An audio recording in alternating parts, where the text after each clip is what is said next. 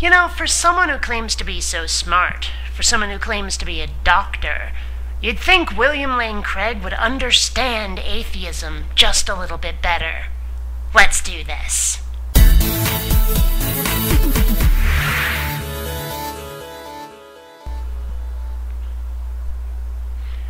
You know, ordinarily I'd get up in front of my green screen, put some special effects up, but honestly, at this point, I mean, seriously, I only want to do that now for people who deserve it. And William Lane Craig doesn't qualify. Not anymore. Not with this argument. You see, he's trying to tell us what atheism means. What we have to mean when we say we are an atheist. Check it out. Bill, you've said something related to this so-called new definition of atheism. And so many of our atheist friends will insist that the definition of atheism is a lack of belief in God. Well, yeah, that's exactly what it does mean. A theist, not a theist. We are not one of you. That's what atheist means, not one of you.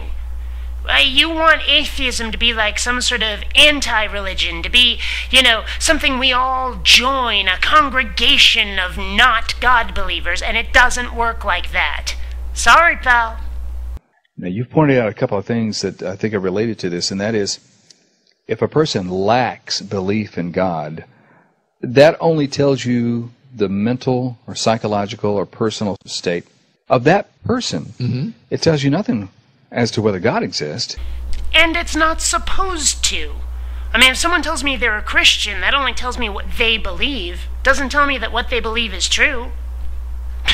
So why should atheists be any different?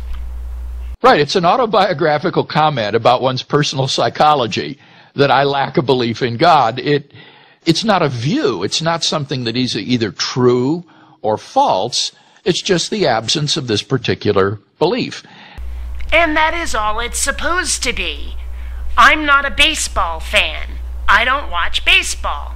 I am not a God believer. I don't believe in God.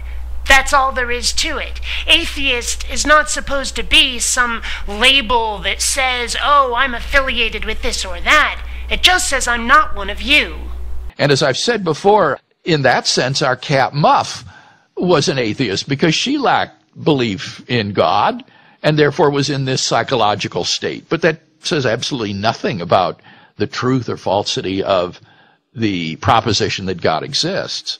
But Christianity, Judaism, and Islam, and any other religion I can think of, doesn't actually make a truth or falsehood claim about the existence of God. No, wait, I take that back. These religions make plenty of claims. What they don't do is justify those claims with logic, reason, and especially evidence. Objective evidence. You don't actually prove that God exists, you only claim it. And because you don't justify that claim, that's why I'm not on board with you. That's why I am an atheist. Because I can't do the faith thing. I can't believe for no good reason. I can't believe without proof and evidence. But that's exactly what religion demands of me. So, yeah, maybe atheism doesn't actually prove whether God is real or not, but it doesn't have to, and it's not supposed to.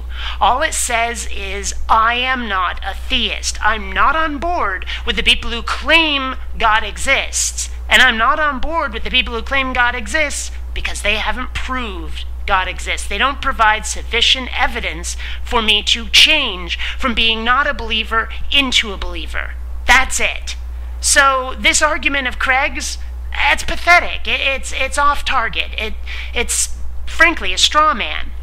Boy, I tell you, I cannot get a lot of people to see that, though. They are really hanging on to this definition. You know why I think, Kevin? I think they hang on to this because it excuses them from engaging in the intellectual hard work of trying to justify their position. They don't have to offer then any justification for what they believe. They just say, well, I lack this belief. But that's just it. This isn't something that we believe. This is about something we don't believe. And we don't believe that you religious people have made a sufficient case for us to change our minds. You see? It isn't that we have said, no, there is no God. Some of us have, but not all of us. What we are is not theists. No matter how strongly we're not theists, no matter why we're not theists, we have not been convinced by religious people to be one of them. And thus we are not theists, and thus we are atheists. That's what the word means. That's what the position means. Now, granted, some of us have decided, well, God doesn't exist, thus we are not theists. Well, others of us have said, hey, we're open to the possibility that God exists. You just have to prove it. We're not theists yet, but you could make us theists if you prove it, if you provide sufficient evidence. But that doesn't mean it's something we believe. It's not a positive belief. It's not us saying there is no God. It's us saying we need to be convinced to think there is one. And until we do think there is one, we are not theists, thus we are atheists. That's what it is. Now, I realize you don't like it, that atheism is a much more inclusive category than theism is. You don't like it that atheism includes disbelievers and non-believers, but it does. That's what the word means, atheist, not a theist. Get over it. Get used to it, because it ain't changing. And it's really intellectual laziness. If I lacked the belief, say, that there is gold on Mars, that wouldn't prove that there is no gold on Mars. Even if there were no evidence that there is gold on Mars, that's not proof that there isn't gold on Mars. There could well be some gold there, and we just haven't found it yet. So the mere absence of having some belief doesn't go to prove that the entity in question doesn't exist. So the hell what? It's not like religion proves itself true. You demand faith of people. You demand belief of people. You don't provide proof. You don't provide evidence. But all of a sudden atheism has to? What's with the double standard here? And you can't excuse yourself in that intellectually lazy way from justifying your viewpoint. Okay then, prove God exists. Justify your own position, you intellectually lazy hypocrite.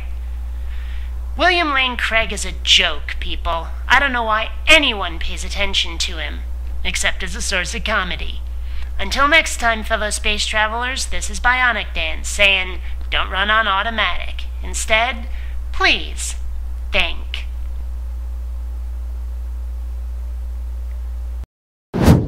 Please take the time to rate this video. And hey, if you dig what I do, subscribe. And please visit my Zazzle store, where you'll find all kinds of BionicDance merchandise. If you don't like what I'm saying, there's a good chance you're the reason I'm saying it.